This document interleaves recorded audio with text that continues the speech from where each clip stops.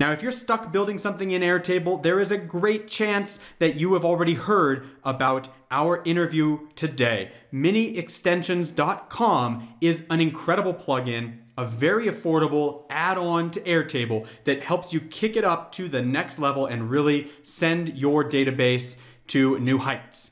Now, before we get going on this interview, I do want to point out that this is a condensed version for YouTube. If you want to check out the full version, you'll have to be a member of our mastermind group, where we are a group of pro Airtable users. We answer a bunch of questions in there. When people get stuck, we help support one another, and you get full-blown access to these videos, the full interviews.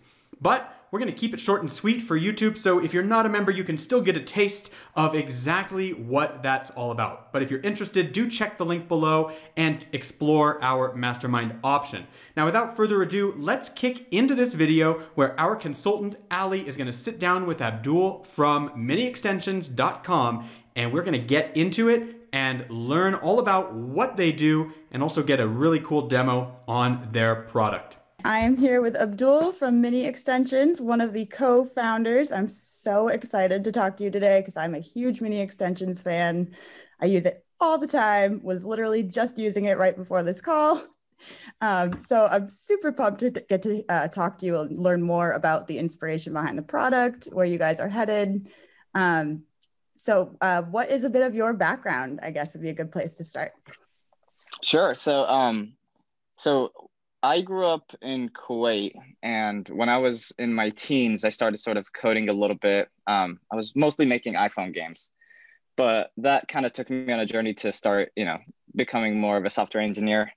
And eventually, while I was in college, I was actually at a career fair, and I ran into the Airtable team. At the time, it was very small. I forgot which year it was, probably like 2015 or something. It was very, very small, but was super I was caught up by surprise. It seemed like one of those things where I was like, oh, wow, this is kind of a lot more powerful than I expected it to be. So my brother and I were kind of, just for years since 2015, always looking into Airtable. He was at the companies that he was working at, he was incorporating Airtable more and stuff like that, using Zapier, that type of stuff. But we were always surprised by how much more there is to do and how little tooling there is, even though there's like giant companies surrounding this whole ecosystem. Just always caught by surprise because of that. Eventually, though, we decided let's make make an iPhone app maker through Airtable, and that we worked on that for a couple of months. Didn't really catch on, didn't work out the way we wanted, but that actually got us started with MiniExtensions. So what we're doing right now is kind of just a different approach. Initially, we were like, oh, let's allow people to figure out how to design an iPhone app. And in a quasi way, it was like, oh, this is no code. But I mean, the term no code has this, there's often this notion that no code in and of itself is a good thing, but it's not the no code that's good. It's the simplicity of setting up something. And we just didn't have that. So over time, we figured out the simplicity, which is pretty much any extension should be set up within one page very easily. And there should be, our original rule was there should be a 1-minute video that explains how to fully set up the extension and use it. And over time, that worked out well. We built a bunch of extensions. At this point, we're probably crossing maybe 100. I'm not sure exactly how much, but right now we're focusing on about 3 main extensions that we're putting most of our effort into. So the top extension that we work on is the form. And the goal of the form is to make it so that Airtable forms are as powerful as they can be, specifically for Airtable. There's a lot of very powerful forms out there. The problem, though, is they're kind of not designed for Airtable, and it makes it much harder to have your data actually go into Airtable in the exact way you want it. So that's most of what we're focusing on, the ability to edit records, add records, linked records, sort of like very advanced linked record stuff that we can get into. But yeah, so that's the top one. And then we have a couple other extensions where the goal of them is to allow you as the admin of an Airtable base to have some sort of way to share with outside people, outside of your organization, to share records. And that means, whether it's viewing, editing, creating. And we think that those two things alone are going to be major focuses for us. And that's pretty much going to be it. We're mostly right now even thinking that the form itself, even though it's very advanced, we're thinking we have not scratched the surface yet. There's so much more to be done. And yeah, I guess I didn't talk much about myself, but yeah. No, that was perfect. Seriously. And I think that for me, that was really what turned me on to MiniExtensions at first as well, was the form capability, like being able to, there's so many different use cases for it, of course, but like, namely being able to add line items or records to other tables. That is huge. A large part of why Airtable is cool and powerful is linked records, right? Like it's essentially like the thing that separates Airtable from anything else we've used in the past. And what we're trying to do is figure out what are the things that can be done in a form specifically for linked records that have a large use case and have not been done. So for example, just the ability to have a record add other linked records, like create linked records, was not really possible before we started working on this. And then from starting that, we realized, okay, well, you can add the records, you can edit them.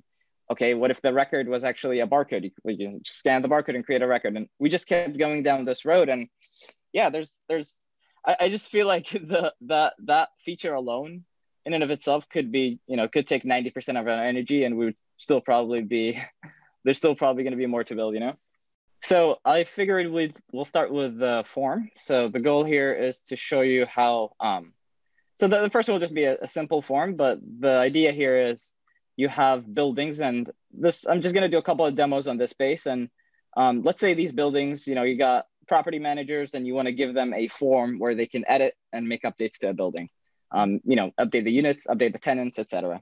So you give them this form URL, and this will take you to the MiniExtensions form.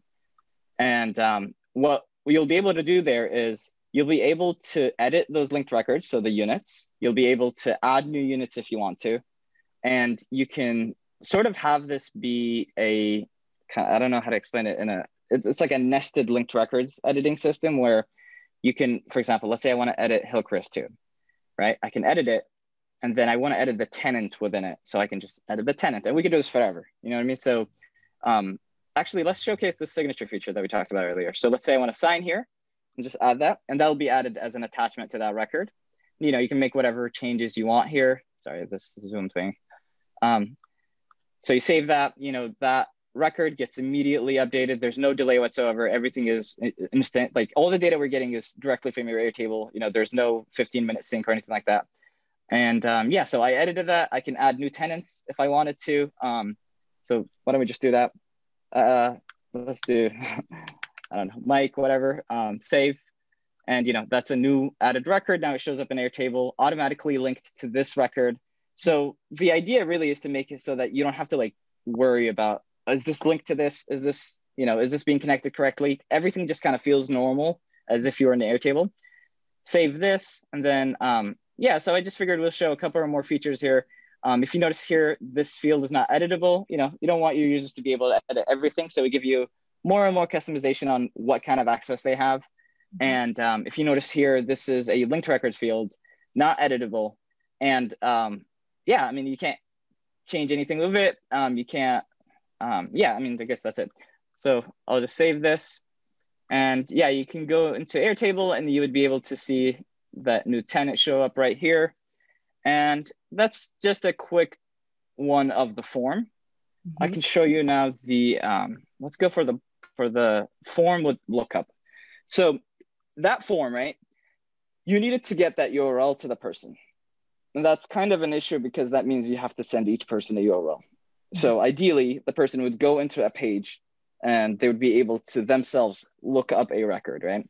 So what we did in this demo right here is a way for the tenants to look themselves up. And let's go to the tenant table here to make it clearer. So yeah, so we got tenants here, and what we want is for them, we have just a password field here, just, you add any field and kind of use it as password. And the goal is to allow them to edit that record that they own. So if I go here and I put this tenant, and then I write that password, And by the way, that login screen is fully customizable. You can make it one field. You can do whatever you want. And yeah, so you come in here, you can edit the record that belongs to that user and easily save. And then that user, can just make changes to their profile without emailing you or anything like that. So yeah, that's the ability to find records within a table using the form. Now, the last demo I have here is the portal. And this is kind of like one step further. Like, what if you wanted people to log in and add records, do other stuff, not just like look at a single record, right? Mm-hmm. So what we have here is a maintenance request system. So the goal was, let's allow people to add maintenance requests, log in, edit them, see their status. And yeah, so just a full system for maintenance requests.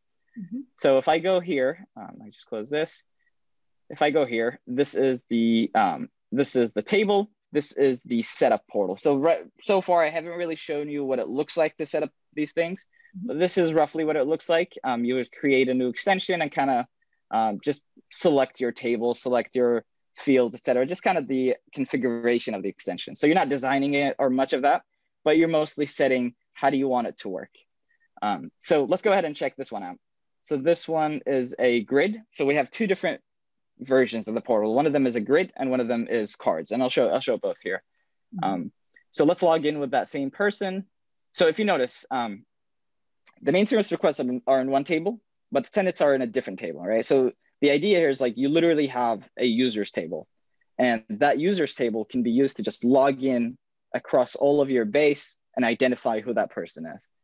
So it's a full user system essentially. So let's grab that user again and just use that password again. All right, so these are the maintenance requests that this person has so far. You can sort of see the status here, pending versus fixed. They can, if you want them to, they can edit records. And the nice thing here is there are things you want them to be able to edit, but there are things that you don't want them to edit, right? So for example, unit, you don't want the user to be able to change the unit because they can't, they're not supposed to at least. So we disable editing for this, but we allow you to change that request, right? So you can change the text, the text of that. You can save it. Everything is instant. It'll show up immediately.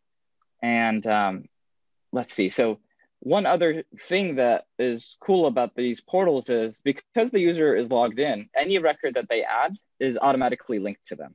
So if I, as a logged in user, if I just click this and I'll just say, this is some request, and then I'll save, right? It'll show up here, but as soon as I go into Airtable, that record is automatically linked to this person with, everything correctly set up.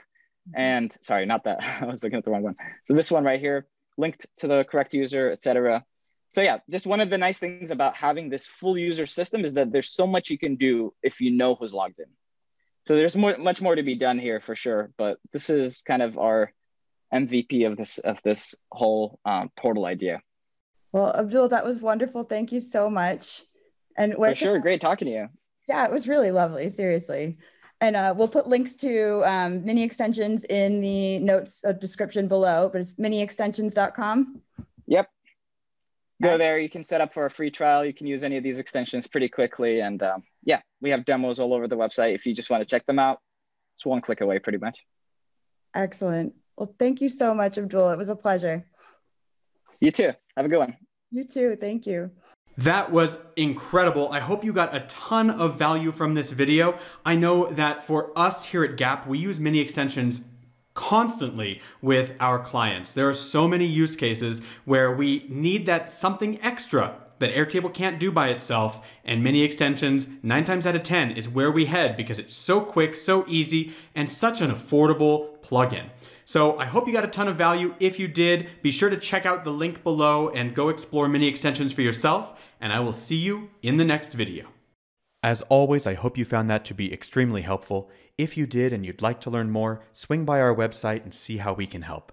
We offer a free Airtable crash course that will help you level up in Airtable quickly, and we also have some paid services, including hourly consultations with our experts. We have some online courses and a group coaching program, and for advanced needs, we can build a bespoke solution for you from scratch. So swing on by, and I look forward to connecting with you soon.